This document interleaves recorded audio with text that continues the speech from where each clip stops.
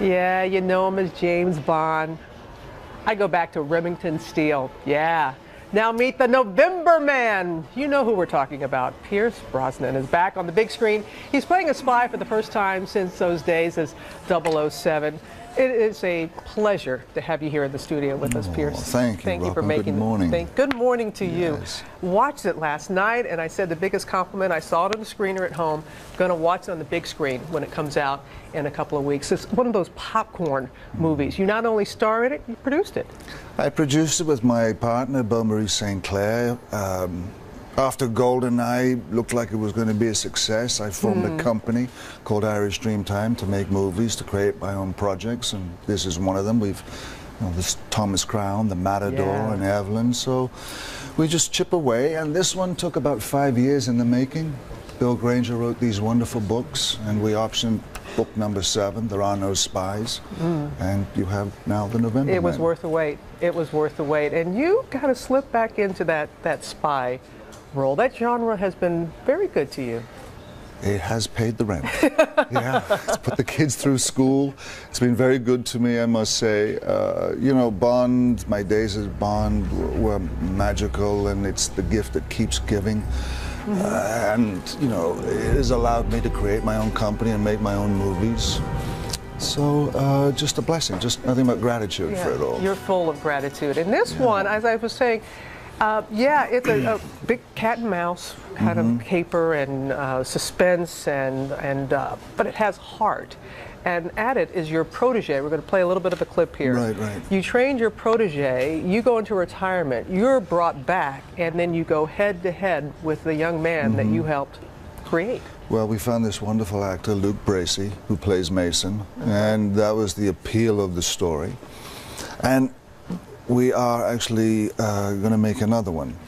Relativity, who is our studio, they've signed us up to go again because they love the movie so much. So if this continues on, then Luke Bracey could be, you know, just push this young man out there and do his thing. We'll let people take a look, and they will decide too. Here it is, the November Man. I don't get you, Devereaux. I'm the one you want. Why not take your shot? Tempting. Give away my position, though. I'm always willing to die for the cause, eh, Mason? Fear's the enemy. You taught me that. Yeah. Well, I haven't finished teaching you yet, son. Yet here I am about to take you down all the same. You're not going to take me down, kid. Oh, yeah, you still had some tricks up your sleeve there. Good. Well, one should. Never let it go. We had a lot of interest on you on social media, as always. And someone, Coco from Facebook, she asked this question. How does this new character you're playing compared to the James Bond role you've played in the past? Well, they're both agents, but the character that I play, Peter Devereaux, the November Man, is pretty workmanlike. There's no gadgets, you know, there's no one-liners, witty one-liners, and yet same actor, different characters, same kind of spy, danger, guns. All that that keeps us coming back again and again. And really, when you look at the breadth of your work and the different things that you've done, including Mrs. Doubtfire, and you, Pierce, what you said about Robin Williams on Instagram was incredibly moving. He really touched you. He did. He touched me. His passing last week just cut to the quick, as I think has done with all of America and the world.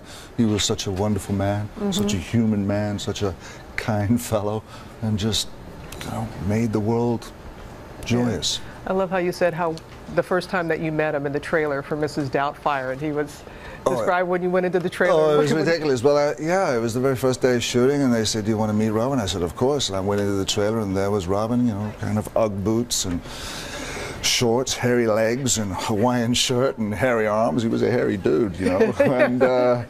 And there was the head of Mrs. Doubtfire. "Oh, hello, Pierce. Oh, you're so handsome. Oh, look at you. Come over here and sit with me." You know? So you met Robin and Mrs. Doubtfire all at the same time? Yeah, I really worked with Mrs. Doubtfire. It wasn't until the end of the movie that Robin just popped his head in at the end and said, "We did it." I went, "Oh, Robin, there you are." Oh. because I'd get to work every day and he'd be in the makeup. Oh. Well, thank you for sharing those thoughts with him. I know it's very personal, and you have a lot going on, these movies, family. It's a good time to be you. My son is getting married at the end of the week, Sean and his girl Sonia, so big heart, big love, the whole clan is here. Oh, well, you are a delight, and wish you all the best going forward. And you can see The November Man. It opens nationwide next Wednesday, August 27th. You'll see my face in the place.